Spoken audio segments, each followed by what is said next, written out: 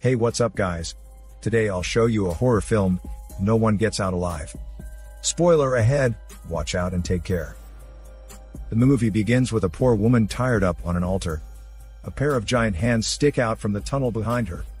Right then, a monster more than 10 meters high slowly crawls out. The upper body of the monster is human-shaped. The face is covered by a film. Beneath the body are two giant hands. The monster's big mouth is on the belly. As we can see, the monster walks towards the woman, with its long flat tail dragging along the ground. The woman's name is Ambar, who lives a miserable life. Her mother is seriously ill. She has to give up her future to take care of her mother. Ambar has been under a lot of stress, and can't sleep well for a long time. Her mother is her only family in this world. She has been looking after her mother carefully. However, her mother's condition deteriorates, and dies not long after. Ambar is sad, but she also feels relieved, because she can finally live a normal life. Soon Ambar smuggles into America, and finds an accommodation. The landlord is a man with an angry mustache, according to whom, Ambar is his second tenant. The woman living downstairs doesn't speak English, and doesn't show up a lot. The decoration and the appliances are old, but the rent is cheap. That's why Ambar chose this weird place. That night before she goes out, she finds some green powder on the door handle.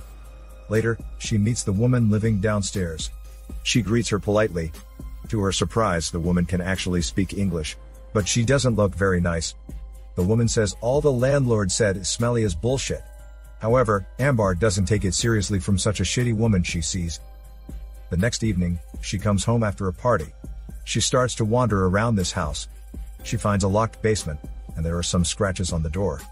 While she is checking on the scratches, the landlord appears with his angry mustache. He angrily warns her not to enter the basement and the study, which are private spaces. Ambar asks him to return the deposit. The price for her certificate goes up by $2,000 all of a sudden. The landlord says he can't return it, because he has spent all the money on decorating the house. Ambar wants to borrow some money from the woman downstairs, but the shitty woman is not home. Ambar finds a handprint in green powder on the door. Ambar has a tough life, and work is not going well. One day, while she is working, suddenly a moth flies towards her. Later, she hears somebody calling her name. She turns around, but sees nobody. And the moth also disappears. Ambar thinks she sees things because she is too sensitive. Finally, Ambar saves up and gives the money to a co-worker, who can help her get a fake ID.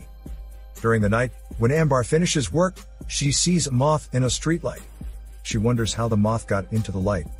However, she doesn't know that a woman appears out of nowhere behind her. Afterward, when she is home, she sees a man banging his head against the wall while mumbling something. Ambar is a bit scared, so she returns to her room. Suddenly, the light outside of her door is on. She hears somebody walking past by, and speaking in a low voice. Then the light turns off, when the voice stops. Later, Ambar meets two girls in the kitchen, who are very friendly. Before they start to chat, the landlord enters suddenly. The girls leave quickly, as soon as they see his angry mustache. Ambar asks him about the man banging his head. She is curious because in the past, the landlord told her that he only rented the rooms to females. The landlord tells her that man is his big brother, who is mentally disabled. Ambar doesn't think anything of it. Later, Ambar sneaks into the study again, while the landlord is not paying attention. There are lots of insect specimens in the room, and a record is playing. Out of curiosity, she puts on the headphones and listens. The recording is about some ritual of consecration. Then she also finds many books about consecration on the desk. Suddenly, the recorder makes a harsh sound. Ambar jumps and drops the picture frame in her hand. Luckily, she leaves the room before being discovered. The next day, Ambar expects her coworker to be at the appointed place, but she never appears. Weirdly enough, her coworker won't pick up her phone either. Somebody in the company tells her that her coworker quit this morning, taking all the money Ambar gave her. So Ambar asks her boss for the coworker's address. But her boss refuses to tell her, saying he has to protect his employees' privacy. Ambar keeps asking. Her boss is annoyed, so he fires her. Therefore, her life is a mess now. At night, Ambar takes a warm shower to relax. She hears a woman screaming coming from the drain. She turns off the tap, and this time, she hears clearly a woman screaming and crying for help from the basement. Terrified, Ambar trembles in the bathroom. A woman is approaching her. But when she opens the shower curtain, the woman is gone. Ambar is scared to be alone in the room, so she gets dressed and leaves. The landlord happens to be at her door when she is out. He tells her that the woman downstairs has moved out, and a new tenant has moved in, so he will be able to return the deposit to her tomorrow. During midnight, a moth flies into Ambar's room. As she is staring at the moth, it suddenly changes into a woman. The next second, Ambar wakes up in her bed. It was just a dream, but her door is somehow open. She walks out and sees a dim figure standing in the corridor. From the footprint on the floor, she can tell an invisible person is running towards her and stops in front of the window. Later, an old lady appears out of thin air beside her. Before she realizes what is going on, these two people are fighting together. After that, Ambar hears someone crying. She follows the sound and finds a woman sobbing in the corridor on the ground floor. Before she can speak to her, the woman is dragged away by something. Ambar is so terrified, and she can't call the police because she is an illegal immigrant. After a lot of thought, she decides to call her uncle to pick her up. However, her uncle is too far away. He can't come over right away. She has to stay there until she finds somewhere else to live. The next day, while she is thinking about her problems on the subway, all the lights go out suddenly. When the lights are back on, all the passengers are gone. There is only a miserable woman sitting near her in a box on the floor. Two big hands reach out from the box. The next minute, Ambar wakes suddenly, startled a lot. Later, Ambar goes back to the landlord because she has nowhere to go. She can't find her money anywhere in her room. The landlord explains that the building is odd. His father liked to collect all sorts of weird things, and he even murdered his mother. Ambar feels something is not right. She wants to leave, but the landlord stops her with his angry mustache. The reason is that his brother needs her. While they are talking, the landlord's brother comes in. He mutters something to the wall. Then he suddenly pours alcohol into Ambar's mouth. The landlord warns her not to think about escaping. That would only make things worse without his angry mustache's permission. After that, the landlord and his brother leave the room. Shortly afterward, the two girls living here run to her. They just experienced the same thing as Ambar. Therefore, the three of them decide to work together to escape. Ambar thinks the landlord might have locked some women in the basement. Apparently, something unusual is going on in this building. The other two girls also dreamed about the box before. They think the box is hidden in the basement. While they are talking, Ambar sees a woman standing at the door, who is calling her name. The next minute, the girl's scream wakes her up. The landlord and his brother are trying to take a girl away. Ambar tries to stop them. However, she is not strong enough to fight his mustache. She can only watch them taking the girls away. Just then, the doorbell rings. The landlord's brother locks Ambar in the room, while the landlord goes to answer the door. It is Ambar's uncle. He is here for Ambar. The landlord claims he has never seen Ambar here, but Ambar's uncle peeps through the door and sees Ambar's luggage. Ambar's uncle realizes she is in danger, so he breaks into the building and finds the room where Ambar is quickly.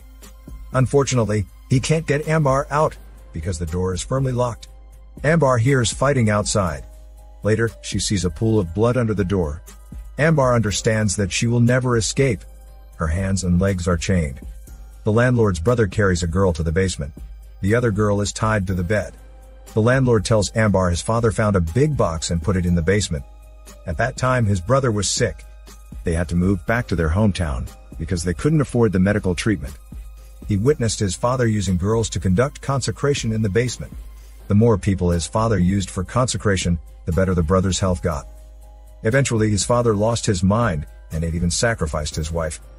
Later, the landlord learned that there is a monster in the box. The monster can cure all diseases, as long as you offer humans to it.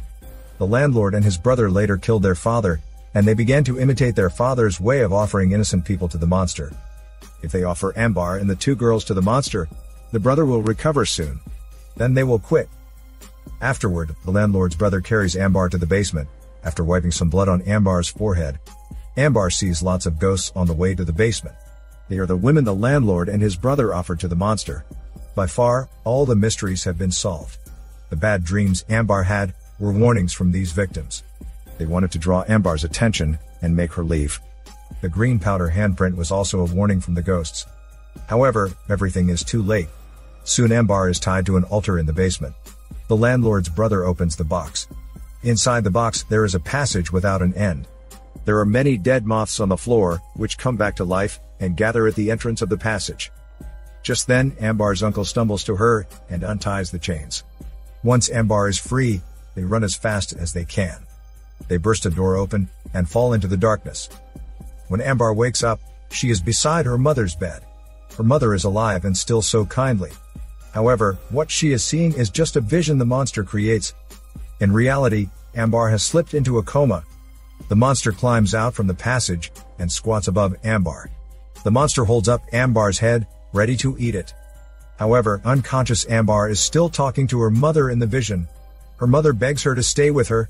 Seeing Ambar hesitating, her mother suddenly wrings Ambar's neck with a menacing look, which as a result, brings Ambar to her senses. Right then, Ambar kills her mother in the vision, and wakes up in the real world at the same time. The monster has disappeared because of that. She opens the box, inside which there is a human skeleton. Ambar could have left, but she changes her mind. She can't let the landlord and his brother get away with this. They should be punished for killing so many innocent people. Later, Ambar finds them in the house, and knocks the landlord out with a large blunt weapon. The landlord's brother avoids Ambar's attack. He steps on her ankle, and crushes it. At this critical moment, a surviving girl pushes the brother away, and runs away. But she is captured by the brother, and is thrown off the balcony down the stairs. The girl falls to her death. Then, the landlord's brother drags Ambar out, and is going to kill her too. Ambar pulls a blade out from him, and cuts him. He loosens his grip on Ambar because of the pain. Ambar takes her chance and picks up a big knife from the floor, chopping him to death. After that, Ambar takes the landlord to the basement, and ties him up on the altar, watching him and his smelly mustache being eaten alive by the monster. When this is finished, Ambar limps out of the basement. She is surprised to find her broken ankle miraculously recovered. Her wounds are gradually disappearing. Suddenly, she realizes she's healed by the monster, and the monster wants to make a deal with her, to keep her stay in the weird house and feed it the new prey. This is Daniel CC Movie Channel. Peace out.